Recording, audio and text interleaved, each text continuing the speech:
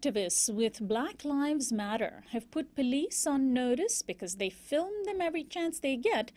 Police apparently are doing some of the same.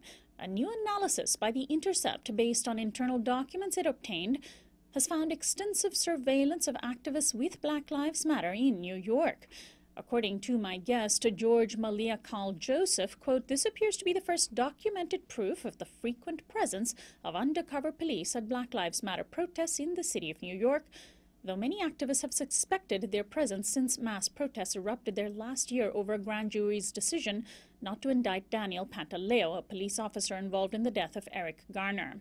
George Joseph is a reporter with The Intercept, focusing on education, labor, and police, and he now joins me from New York. Welcome to Uprising, George. Hey, thanks for having me.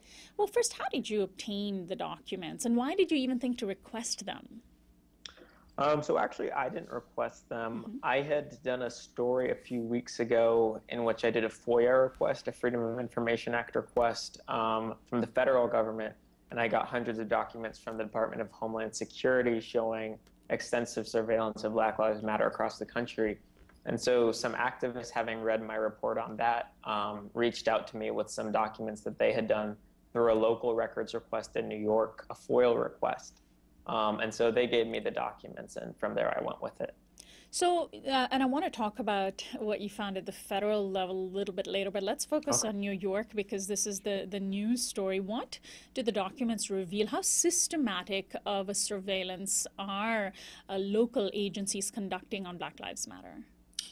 Yeah, so frankly, I was surprised at how much the documents revealed. In the first cover letter page of the documents, both the MTA and the Metro North, the two transit systems that we got documents from, admitted that they had to redact a lot of names in the documents because those names would reveal the identities of undercover police officers.